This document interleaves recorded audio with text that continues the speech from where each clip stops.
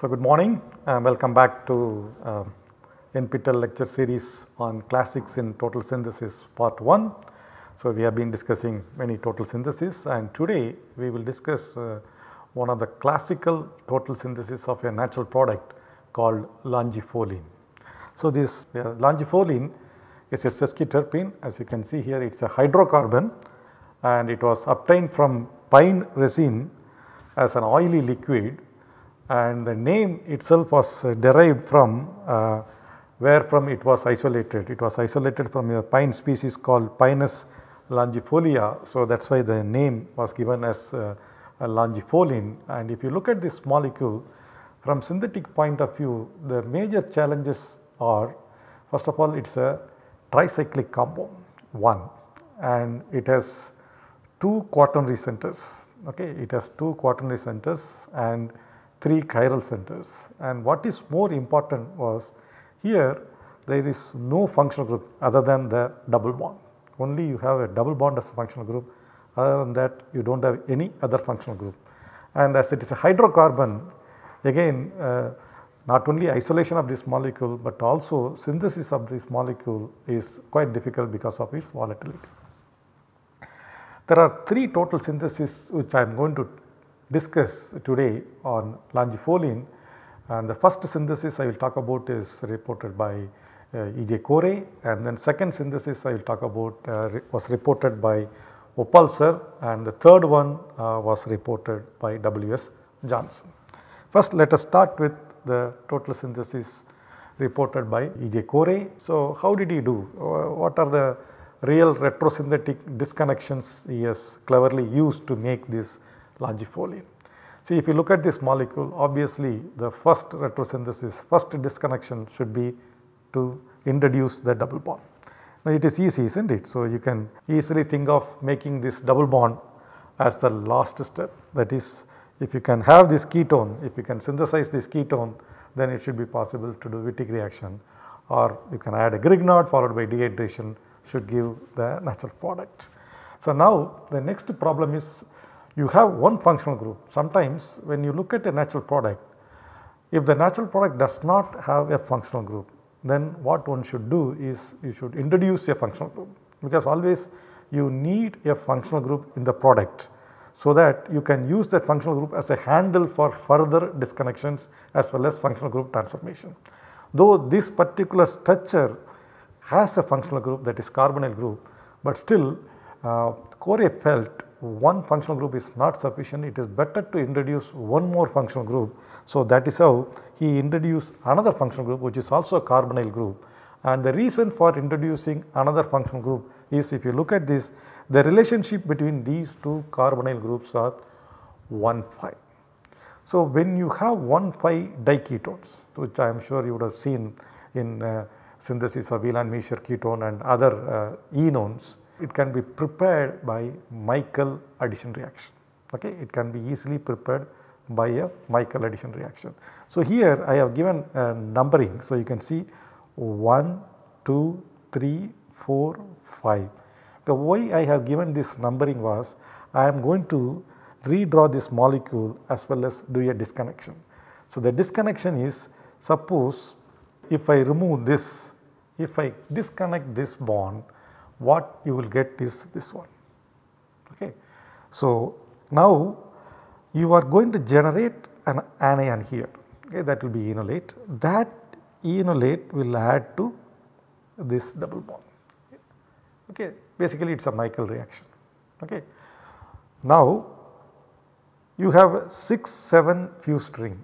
So, whenever you want a larger ring or medium sized ring, one reaction which you can think about is ring expansion reaction. Say normal rings are 5-membered and 6-membered. So, if you want to go beyond, so one can think about ring expansion. So, what Corey thought, so let us start with 2 6 fused rings. Okay. So, you can see here one 6-membered and another 6-membered. Now, he wanted to carry out a ring expansion reaction to get 7-membered ring. So, what he thought, he wanted to use a well known pinochle rearrangement, and the problem with this diol, okay, if you have this 1,2 diol and if you want to carry out a pinacol-pinacolone rearrangement, okay, if you want to carry out a pinacol-pinacolone rearrangement, then this tertiary alcohol only will be protonated. Okay, this tertiary alcohol only will be protonated. So, what you have to do for the ring expansion, you have to make the secondary alcohol, you have to make the secondary alcohol as the leaving group, then the 7-membered ring formation is possible, and this can be easily obtained from Wheeler-Meischer ketone. Okay. So, when I discuss the real synthesis, I will talk about how this ring expansion was thought and how he successfully could do it. Okay. So, his synthesis actually started with Wheeler-Meischer ketone, it is a racemic one. Then the ketone, you have two ketones, one is a 6-membered ketone, other one is a enone. Okay. Between enone and a ketone, one can selectively protect the ketone with ethylene glycol in the presence of acid. So, now you have protected the 6-membered ketone here. So, now you can carry out the Wittig reaction on the enone. So, simple Wittig reaction gave this exocyclic double bond with a methyl group. Okay. So, the stereochemistry, as you know, it is a mixture, does not matter. So, next step is the dihydroxylation. You have an internal double bond and an external double bond. So, one could selectively dihydroxylate the external double bond with osmium tetroxide. Okay. So, now he has got basically the key precursor for the ring expansion, in 3 steps from known Wheeler-Meischer ketone. Okay. So, now the key problems which I mentioned, that is you have to do the ring expansion. Okay. When you want to do the ring expansion, as I said, the protonation will take place only at the tertiary alcohol. So, if you use any acidic condition for the rearrangement to take place, then ring expansion will not take place. So, what you have to do, you have to modify. So, what one can do is, if you can make the secondary alcohol as a good leaving group, okay, secondary alcohol as a good leaving group, then this bond can migrate. This lone pair will come here and this bond can migrate. That will lead to the formation of 7-membered ring. So, that is what he did. So, what he did was he took this diol and then made the secondary alcohol as a good leaving group. So, by converting that secondary alcohol into tosylate. Okay. So, now you have made the tosylate, then it was easy. So, he treated with the perchlorate in the presence of base like calcium carbonate, then as I said, this bond migrated and gave the 7-membered enone. Okay. So, now if you look at this enone, the double bond is still not in conjugation. Okay. The double bond is not in conjugation. So, for the key intramolecular Michael reaction to take place, first this double bond has to come here, then you have to remove the ketone. Okay. So, what he did, first he removed the ketol to get back the ketone. Okay. Now, the double bond was isomerized with triethylamine and heated, you just isomerize the double bond. So, that gave the key precursor for the intramolecular Michael addition. Now, if you look at this molecule, okay, so we have to draw in such a way that you can see that this carbon is closer to this carbon. Okay. So, that is very important. So, I draw this in such a way. Now, you rotate this, okay, you rotate this by 90 degree. Okay, you rotate this structure by 90 degree. So, now you have this structure. This structure I ask you to visualize like this bicyclic system. Okay.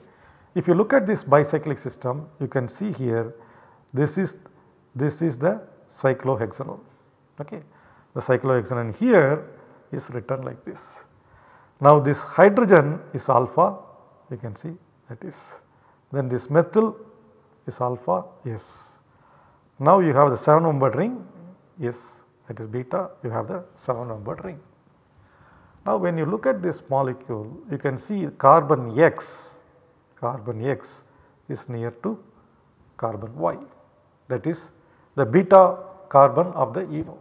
So, this tells that from this confirmation you can make out that it is possible to carry out an intramolecular Michael reaction, and that is what they did, and treated with strong base. It generated anion and Michael reaction worked very well to get this tricyclic compound. Okay. So, now you have got the core structure. Okay. So, with 2 carbonyl groups, so 1,5 diketones, and as you know what needs to be done is you have to introduce one more methyl group and remove this carbonyl, then you have to do Wittig reaction on this carbonyl group. So, these are 3 things left for the completion of Longifolene. 1, introduction of methyl group, 2nd, removal of the carbonyl group, 3rd, conversion of carbonyl into a double bond. Okay. So, first it was easy to introduce the methyl group, okay, with a very strong base, sodium trityl group, then conjugate with methyl iodide. So, you could introduce the methyl. So, the dimethyl group was put in proper place. Next, you have to remove this carbonyl group selectively in the presence of other carbonyl group. So, between these 2 carbonyl group and this one is sterically hindered, okay. It is sterically hindered position. So, it is easy to protect the other carbonyl group. So, it was protected as diethane derivative, and as you know, when you have a diethane derivative you can reductively remove so that you can get the corresponding CH2. So, before that the other carbonyl was reduced because that should not interfere in the removal of the diethane.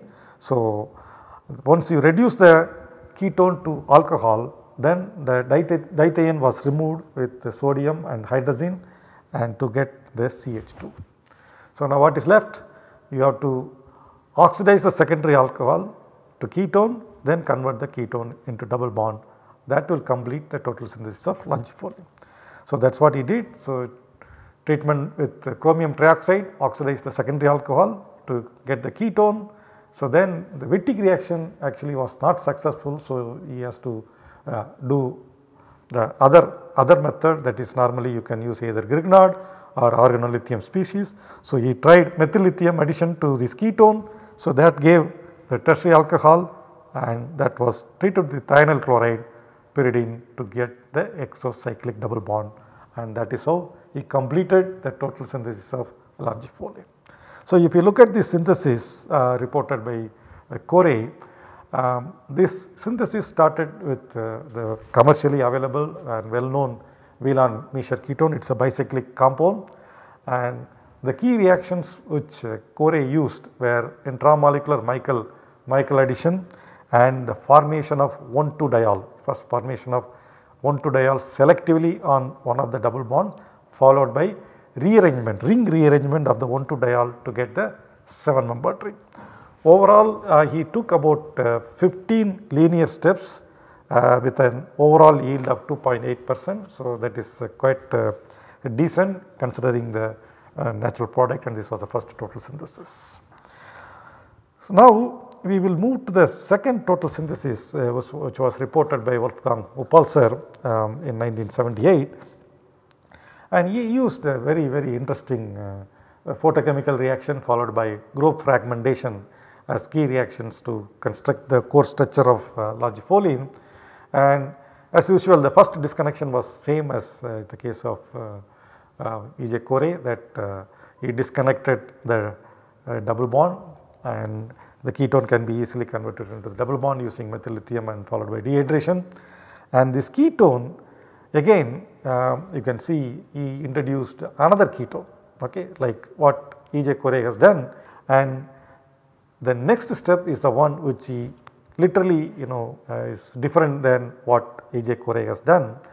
Now, his idea is to use a Grob like fragmentation. So, if you see this tetracyclic compound, his idea is, so if we do the ring opening, okay, it is like push pull system, okay, when you open this 4-membered ring, that will lead to the formation of 7-membered ring, okay. And when you have the 4 membered ring, obviously the 2+2 photochemical cycloaddition reaction only should come to your mind, and that is what he thought as the precursor for this tetracyclic compound. Okay. So, now you can see there is one double bond here and another double bond. These two should undergo intramolecular 2+2 cycloaddition to give this tetracyclic compound. Okay. And this can be easily obtained from this this is same compound, this can be easily obtained from this cyclopentene carboxylic acid. Okay. So, his starting material is quite simple, and in few steps he thought he can easily achieve the synthesis of Longifolene. Now, let us see how he really executed his retrosynthesis in the synthesis of Longifolene. So, he started with cyclopentene carboxylic acid, and treatment with thionyl chloride converted the carboxylic acid to acid chloride, and this acid chloride upon enamine reaction with this particular enamine derived from cyclopentanone. Cyclopentanone on treatment with morpholine will give this enamine. This enamine upon treatment with this acid chloride, basically what you are doing is you are doing the acylation reaction. Okay. You are doing the acylation reaction next to the carbonyl. Okay. So, once you have this 1,3-diketone, so this is 1,3-diketone, isn't it, 1,3-diketone, and this 1,3-diketone you can selectively enolize. So, what he did, he not only enolized but also protected the enol as CBZ. Okay. So, CBZ is a good protecting group, as you know, for NH2 and OH. So, now he protected that enol as enol OCBZ. The CBZ is nothing but benzyl oxycarbonyl, okay, benzyl oxycarbonyl, okay, and that can be easily cleaved under hydrogenolysis condition later. Whenever it is required, you can use hydrogenolysis condition to cleave that BZ group. Okay. So, this can be drawn like this, as we have seen in the retrosynthesis. So, did the 2+2 cycloaddition work? Yes. So, when he tried this intramolecular photochemical 2+2 cycloaddition reaction, so which we can also call it as a de-Mayo cycloaddition reaction. So, this reaction worked well. So, exactly as planned, he got this tetracyclic compound. Okay. So, now what is left is to cleave the protecting group. The CBZ should be cleaved and then followed by Graf fragmentation should give the 7-membered ring. So, it was cleaved under hydrogenolysis condition. As I said, it is nothing but this OCOO benzyl. Okay. So, as you know, hydrogenation, it will cleave the benzyl and then carbon dioxide will go, and you get the corresponding OH. Now, this will open up to give the 1,5-diketone. Again, as he planned, the 2+2 cycloaddition, de-Mayo cycloaddition worked well, and also the ring expansion, the Graf fragmentation also worked very well to get the core structure. So, now if you look at this tricyclic compound, this is the core structure of Longifolene. So, what is required is this should be converted into dimethyl group, and this should be converted into CH2. Okay. So, it is easy. Now, you do a Wittig on this particular less exposed carbonyl group. As you know, this is the other carbonyl is slightly hindered. So, it is easy to do a Wittig reaction on the less exposed carbonyl group. So, you get the double bond, then you do the cyclopropanation. You do the cyclopropanation on this double bond to get the cyclopropane. Once you have the cyclopropane, as you know, you can hydrogenate to introduce the dimethyl group. The cyclopropane is converted into the dimethyl group. Okay. Now, only two reactions are left. One, this hydrogen should be converted into methyl group, then you have to remove the carbonyl group. So, simple treatment with LDA and methyl iodide. So, that is the only place it can go. So, methyl group was introduced. Then, as reported by Corey, do a methyl lithium addition to the ketone to get the tertiary alcohol, and then treat with thionyl chloride pyridine, you get the corresponding double bond and that is the natural product. So, that is Longifolene synthesis, and if you look at the synthesis reported by Oppolzer, it started with the commercially available cyclopentadiene 1-carboxylic acid, but what is more important was two key reactions which actually assembled the natural product core structure quickly. One was De Mayo photochemical 2+2 cycloaddition reaction, and the second was graph-like fragmentation. Overall yield was 23%, which is very good, and the number of steps taken to complete this molecule was 11 steps. So, 11 steps with an overall yield of 23% is really very high. So, this is one of the best synthesis of Longifolene reported so far. Now, we will move to the third synthesis which was reported by W.S. Johnson. Actually here his total synthesis based on his serendipitous observation of his polyene cyclization. Johnson has reported several polyene cyclization, which is like biomimetic cyclization. He was inspired by nature's many cyclization. So, he has developed many biomimetic cyclization.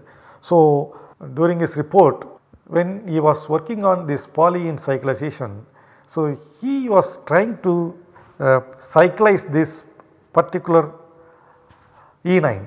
So, his idea is this OH will be a good leaving group. Okay. So, then this double bond will migrate and this will attack, and finally a nucleophile will neutralize the positive charge generated here. So, when he treated this with stannic chloride, what he got was, as expected, this cyclist product. So, the mechanism is simple. As I said, the OH was protonated. So, now the water is a good leaving group, and followed by migration of the double bond and the triple bond. So, you can get the bicyclic compound. So, bicyclic compound with a vinylic carbocation. Now, the Cl minus which is formed in situ, so can attack and then get this bicyclic compound with a exocyclic double bond. Okay. Interestingly, in addition to this product, he also got another product. In addition to this product, he also got another product. So, that product is like this. That product is like this. So, he proposed a simple mechanism for this. So, first it forms the vinyl carbocation. So, before the chloride attacks, what happens? If you redraw this molecule, like this, you can see here. So, this is the 5-membered ring. Okay, you can see this is the 5-membered ring, and this is a 7-membered ring, and you have exocyclic double bond with a carbocation.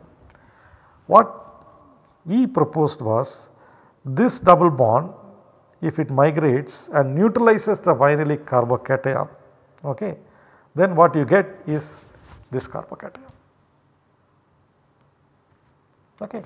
Now, once you have this carbocation, simple attack of water on this carbocation should give this compound. Okay. Now, if you look at this structure, so this is the core structure of Longifolene, isn't it? This is the core structure of Longifolene. So, then he thought by choosing proper starting material, it should be possible to synthesize Longifolene using this serendipitous observation.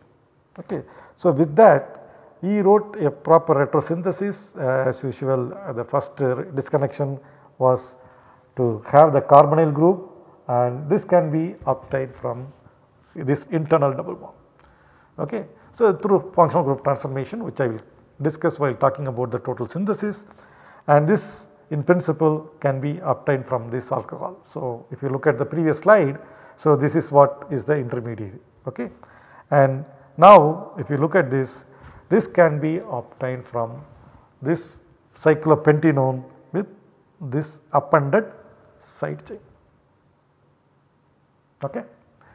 So, this can be easily obtained from this substituted cyclopentanone.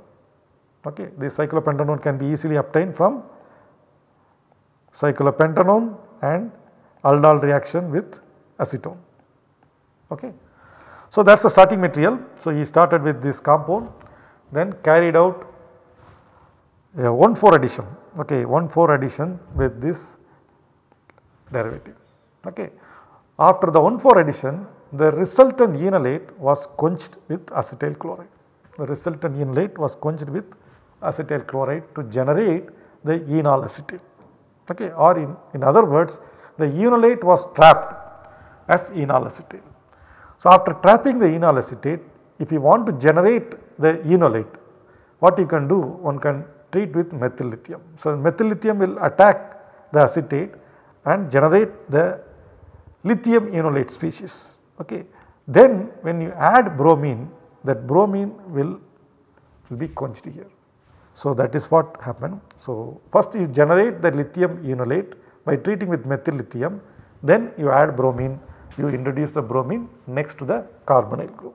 So, once you have the bromine introduced next to carbonyl group, one can easily introduce the double bond through elimination. So, it was easily done under mild condition. So, now the key starting material is ready.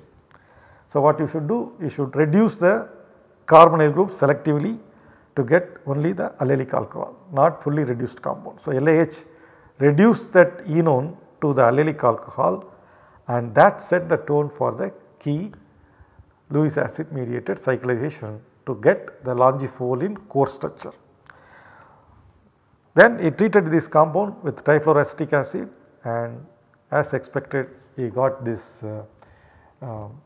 carbocation, and that was quenched with water to get the corresponding tertiary alcohol. So, this compound is very simple. You can see already has a dimethyl group. You have to remove this hydroxyl, and somehow you have to migrate this double bond to here, as well as you have to introduce a methyl group. So, it was very easy for him to synthesize the core structure. Now, his challenges are remove the hydroxyl group, push the double bond to exocyclic, and introduce a methyl group. So, these are 3 more things to do in the synthesis of Longifolene. So, first he removed the hydroxyl group with zinc bromide and sodium cyanoborohydride. So, that was done easily. Next, he has to migrate the double bond.